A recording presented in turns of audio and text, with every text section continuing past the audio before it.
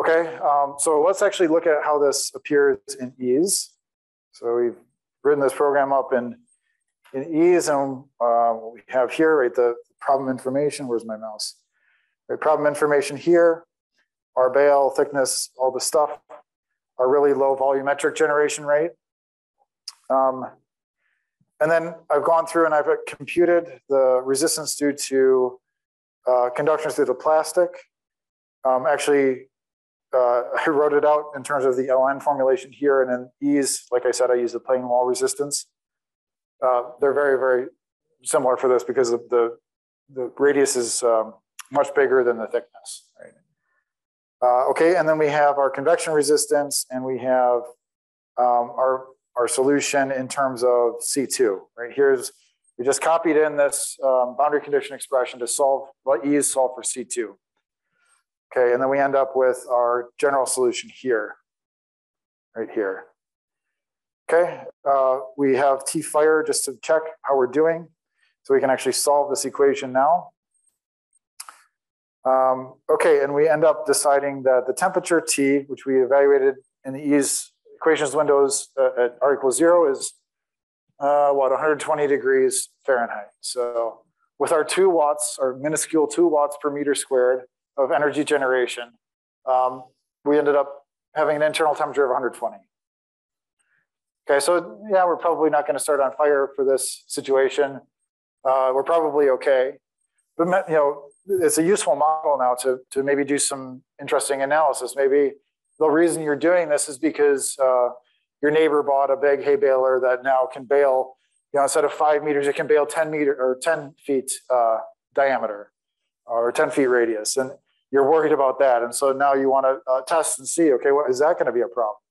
And so you can come in here. We could say, well, what would actually be the radius for this bale to actually catch fire? So I could come in here and I could specify, okay, I'm going to force the center temperature to be at T fire.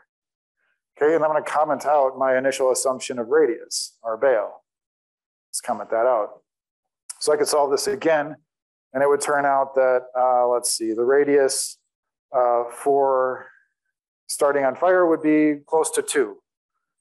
Okay, so as long as I keep it below this value, I'm going to be probably okay, assuming these generations. But you can do this kind of analysis for whatever you're trying to do. Let's see, anything else to point out here? Yeah, one of the things we can do is we could look at the temperature profile, or if you want to look at the temperature profile as a function of position. So how would we do that? So you need to now create a parametric table and then run this case for a bunch of different values of R. So I'd come down here and I'm going to comment out R equals 0. I'm going to let the parametric table deal with that. Okay, so let's go to parametric table, enter a parametric table, and let's compute TF. Here we do this, run the parametric table. I've already done that and plotted it. And here's our temperature profile as a function of radial position. All right. Intuitively, this solution should make sense. Right?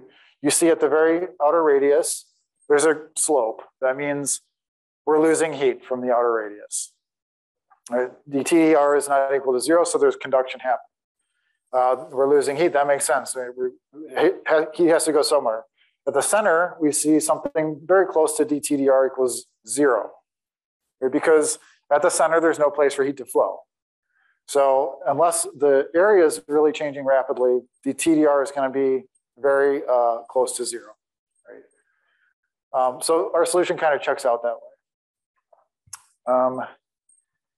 Okay, let's see. One other thing that we can do.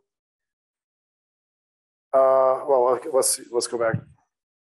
I'll pause. Any questions on the ease part of it, or how you solve like what I did? This is useful for your homework, by the way. Right? Running in parametric tables and commenting things out. All set there? Okay. Let's see. What else do we want to look at? Okay. One of the last things I want to do is we went through this process to come up with an analytical expression. There's a little bit of work involved for this problem. It's not too hard. Like there's not a lot going on, but we put in the effort nonetheless. And I'm kind of curious, or I think it would be useful to look and see how close could we have gotten if we just used a resistance model with some kind of rough assumptions. How useful is that resistance model? So let's take a look at that real quick. So let's see. So what does a resistance model look like here? Let me just draw this out. Try to have it. Okay, yeah, there you go. Okay, so let's draw this out. So I've got my hay bale again. Let's see how well I can draw. Okay, that's terrible, but maybe let's do this. Yeah, I got this this note thing that actually does like automatic circles for you, so I can pretend I'm actually a good drawer. Awesome, perfect circle. Okay, so here we have our hay bale. At the middle, we now have, let's represent this as a conduction resistance, right? Remember though, conduction resistance only works exactly if we have no generation, right? That's the formula for conduction. Conduction resistance was derived that way. But for now, let's just get a rough handle on it by saying, okay, there's a conduction resistance. We're going to figure out the lengths and areas involved with that to deal with what we're doing, but we'll approximate it this way. Okay? Then we also have now a resistance. I'll draw this kind of expanded out, but we have a resistance across the plastic. So we'll call this R conduction bale or something. R conduction plastic, and then we have R convection, right? R convection. So we have these three resistances in series, and we need to figure out an approximate model that gives us something reasonable. So let's come up with the equations for the resistance here. We already did conduction through the plastic and convection, so we don't need to deal with that again. But we can, let's look at the bale, because that's kind of the interesting part. So our conduction bale, this is going to be approximate, right? This is not an exact representation, so let's say this is an approximate model. So how far, let's say, we're generating energy within the volume.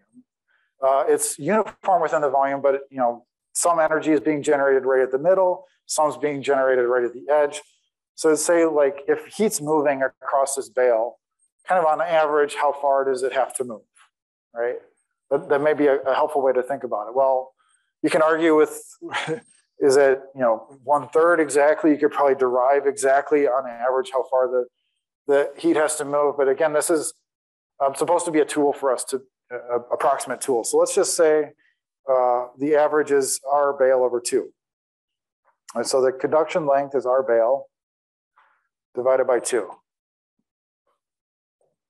All right, so that's our thickness to conduct.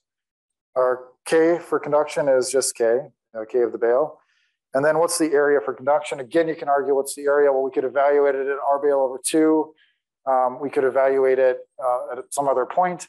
Let's just say this is, just to keep things easy, the surface area of the outside. So that would be 2 pi R bale times L.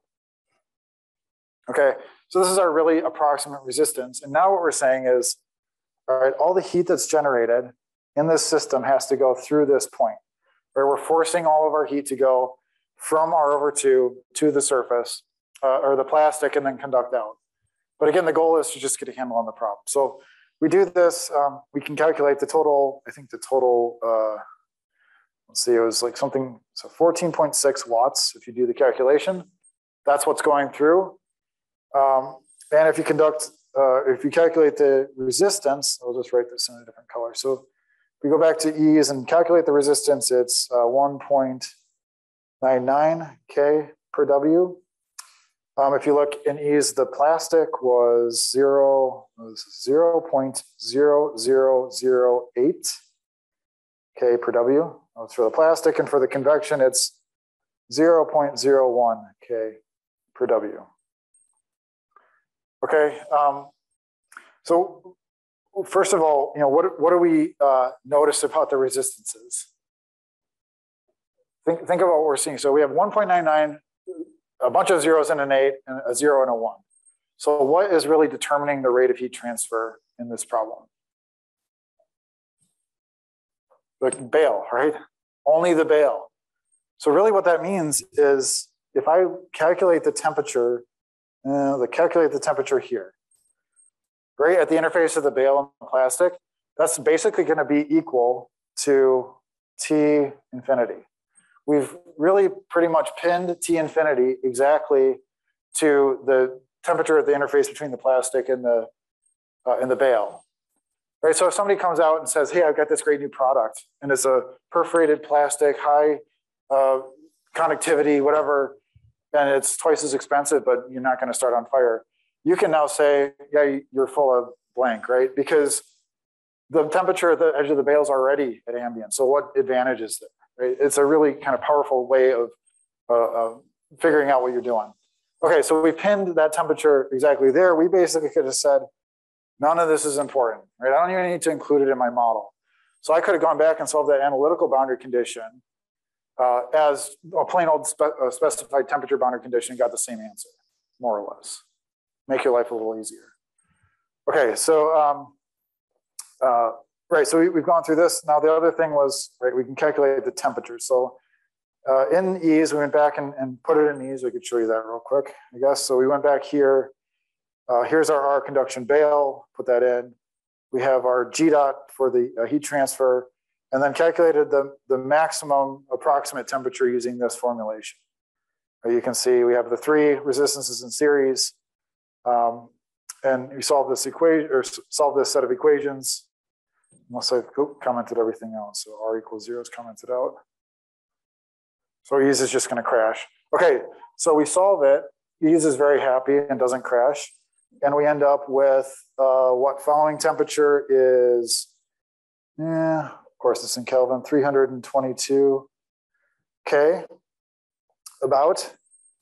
Okay, you'll have to take my word for it, but what our approximation here gives us is almost exactly equal to the analytical solution within like a degree.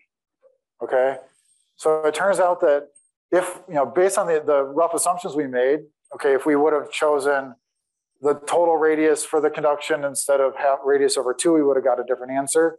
But we kind of justified our thinking and got to this point, and we basically got the same answer.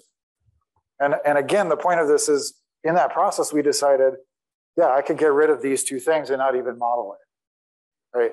So it's a useful technique to get a handle on things. I don't think I've said that about 50 times now. One other thing that we can look at, the last thing we'll look at here, is what happens if we go through this process, and I have not yet decided that these are unimportant, but I want to account for radiation as well. All right, so let's say here I can branch off from this node, and I have the possibility of accounting for R radiation. Right, maybe emissivity is equal to, I don't know, what for a plastic. We can just say for 1 just to keep it easy. So if I go through and calculate a radiation resistance for this, assuming the emissivity that I specified there. Let's see, what did I calculated the actual value anywhere. Ease didn't crash. Yeah, it's okay, there's the problem. So don't have time to do that. Okay, so if I calculate the value, it turns out that the radiation resistance here is actually much higher. So I don't have the value on me, but it's actually much higher than our convection. Our convection is a smaller resistance. Okay, so what does that tell me about if radiation is important? Remember, it's in parallel. Is radiation important? It's a higher resistance than convection. No, right? All the heat's going to want to go through here. Let's imagine, though, that maybe I have an H bar that's really low. So now instead of 0.01, I have this being, 1 or 10. So let's say this is 10. It's a big number. It's a big resistor. Radiation stays the same. Maybe this is still 0.02, right? So it's still bigger than convection would have been, but it's a small thing. So if that's the case, or sorry, let me think about it this way. So let's keep this, let's keep this the same, 0.01. Let's say actually this is a much smaller number, so our 0.00001. Okay, so for whatever reason, our radiation resistance is actually really, really small. Does radiation resistance become important now? No. Why? So why? Because these resistors over here are still dominating, right?